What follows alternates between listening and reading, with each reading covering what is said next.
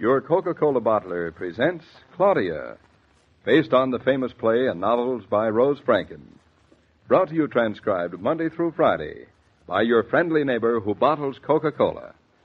Relax, and while you're listening, refresh yourself. Have a Coke. And now, Claudia. 4 and 2 is 6. R6, Claudia. Shh, Mama, you'll mix me up. 4 and 2 is 6. 7 and 3 is R. 10. Carry 1. Which finger do you carry 1 on? What one, David? The one left over from the 7 and 3 of 10. Oh, that one. I carry that in my head. Congratulations. Now, both of you, shh. I'll add this column of figures all wrong. We merely interrupted you so you'd have an excuse for your errors, Mrs. Norton. Thanks, Mr. Norton. Nothing Now, further. let's see. 4 and 2 are 6. 7 and 3 are 10. Carry 1. 4 and 1 are 5, and the carried 1 are 6. Claudia, you'll get wrinkles adding so many numbers. Don't distract her, Mother. We'll have to go through it all again. Please don't even suggest that. That makes 6, 14, 42. I better check that just to make sure. Why don't you just go on to the next page? I'm tired of that one. David says checkbooks must be balanced, so I'm balancing it. Dear. Go right ahead, darling. Don't let Mama sidetrack you. I won't, David. Can't I turn on the radio or something?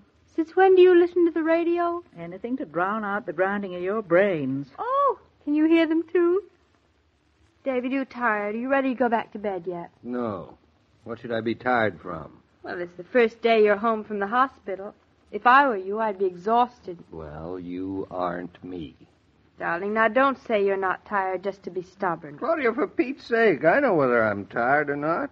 Just because I've had a slight concussion doesn't mean that my brain is completely out of commission. Of course not, darling. No, all right then. Get back to your checkbook. Yes, ma'am? And, Claudia, for heaven's sakes, count to yourself. I always count to myself. Out loud. Course out loud? Why, of course, out loud? Because then I can hear my mistakes. Oh. What did you say? Honestly, people make such a fuss about balancing a mere checkbook. You'd think it was difficult or something. Why, I've been adding columns of figures ever since I was 2. Now, let me see, where was I? Oh, yes. 7 and 2, 9. 8 and 3 are 11.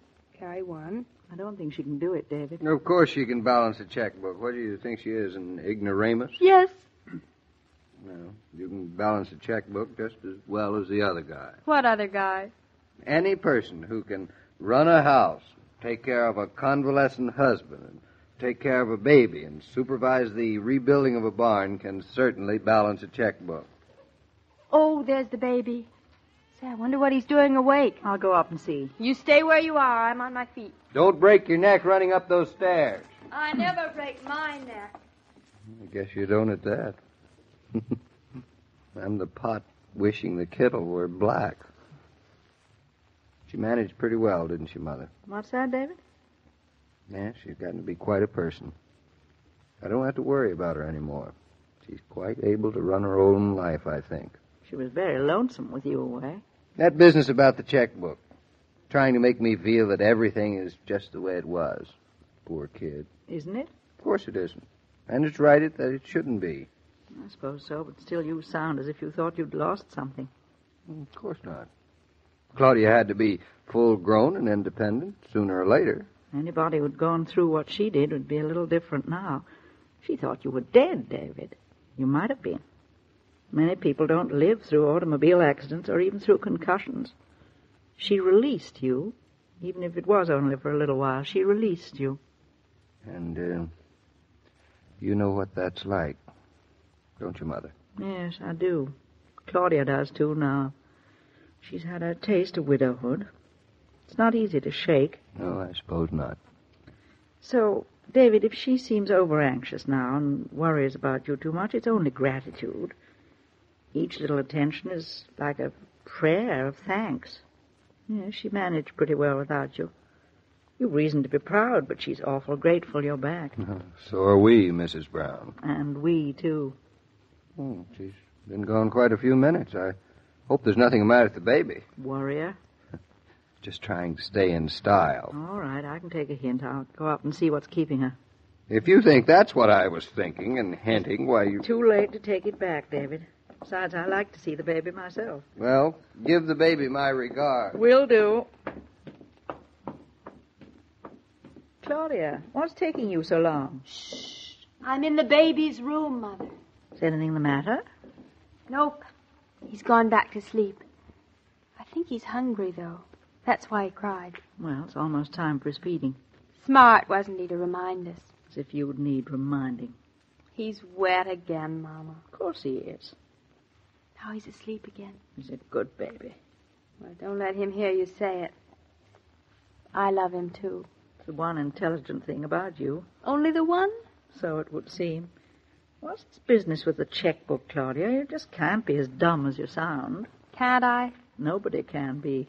Then you're not as smart as I thought you were, Mrs. Brown. I know you're just pretending to be dumb. At least I hope you are. You're getting warmer. Who's the big performance for? Can't you guess? David. Only you're not fooling him for a moment, either. We'll see. It's beyond me. I'm not acting too dumb, am I? Well... I want him to know that I need him, and I don't know how to tell him. Mama, I just can't believe he's home. When I see him sitting there and looking almost like always, well, I just can't believe it. He's home. I can't forget that a little more and he might not be. I still have to keep reminding myself, Mama, that when we go downstairs, the room won't be empty. David will be there. Newspaper on his lap, his pipe on the table next to him, smiling and talking and alive. Why was I so lucky? Someone has to be. Poor Mama. You almost had to go through it twice, my father, but for the grace of God, my husband. The worst is the loneliness. One survives. I know. I would have survived, too, but... Say, we better get back downstairs or David will think something's happened. You already think so. That's why I came up. I'll bring you your bottle in a minute, Bobby. Now, don't be impatient. He's learned not to be already. Claudia, beautiful Claudia. David, shh. You'll wake the whole house. What's kept you so long? I've been pining away. Oh, my darling, so have I. But your child is wet again and hungry. Is that normal? Perfectly, isn't it wonderful? I'm on my way up to bed, Claudia, so I'll give the baby his milk. Oh, would you, Mama? You're a fine mother, Mrs. Norton. Aren't I, though? Oh, well, I can't deprive Mama of all her pleasures. Thank you so much. Well, good night, David. Sweet dreams. Same to you. Have a glass of milk, too, Mama. Good for you. I don't want to be done good for, thank you. Good night. She's such a stubborn woman. You want anything, David? No, thanks. Sure? Positive. And back to my checkbook. Haven't you balanced that thing yet? The bank has made a mistake again. They can't make mistakes. I've told you that a dozen Go times. ahead. Take their part against your wife. And anyway, why can't they, I'd like to know. They use adding machines. What does that prove? We use a washing machine, and look at your shirt last week. Go over your figures again. I've gone over them, and this time, if you please, they have made a mistake of $102.02. Their favor. Naturally, their favor. It's a racket. Now, look, get this through your head. If there's so much as a single penny out of the way, they sit up all night to find the error. Then they do make errors. They do not. Then why do they sit up all night? How would you like a good bat in the nose? I've been praying for one. All right. Now bring me your book and vouchers. Yes, sir. Too bad the way I have to coax you. Now, what's this? GRBL 2 exclamation points question mark hyphen, GRBL. My gray blouse. What's your gray blouse doing in your checkbook? I have to remind me to call the dry cleaner. Any objections? Get yourself a diary. Aren't you being disagreeable? Now, what's this figure, 3 or 5? 3, my sweet angel. So it was a 3, was it? Well, here's the check. John's Grocery, $55. That's $2 accounted for. Measly little dollars. Besides, it wasn't a mistake in addition. It was a mistake in reading. In adding and subtracting, I'm perfect. No, you're perfect, are you? Perfect. Now, what's 9 from 13? Where? There, right there. Just where my pencil is, right there. 9 from 13 is 6. What do you think it is? Never mind what I think it is. Count it on your fingers. Go on. 9 from 13. Very well. 4. Perfect. Ha. Well, anyway, there's still 100 the bank owes me. 48, 53, 58. Can't you make out anything less than $5 check. And what's the matter with $5 checks? Well, draw a check for $25 and be done with it. $25? So much money? Don't you know it costs the bank money every time you put a check through? Now stop worrying about the bank losing money. 3 from 2 is 9. Borrow 1. Here, you forgot to borrow 1. Oh, no, you didn't either. I never forget to borrow 1. Oh, now, let's see. 3 and 2 is 4.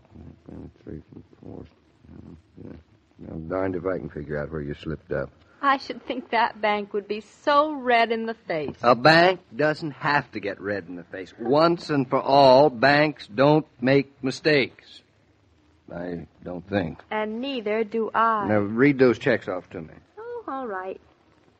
David, do you love me? No. $5 to cash on the 14th. Number and amount, please. Number 249, $5. 249, $5. Number 261, $1.20 to the whitewash laundry. Right. Number 246, $100 to Howland Hardware. Howland, You know you shouldn't be staying up so late. What was that last check? $100 to Howland Hardware, some tools Fritz needed.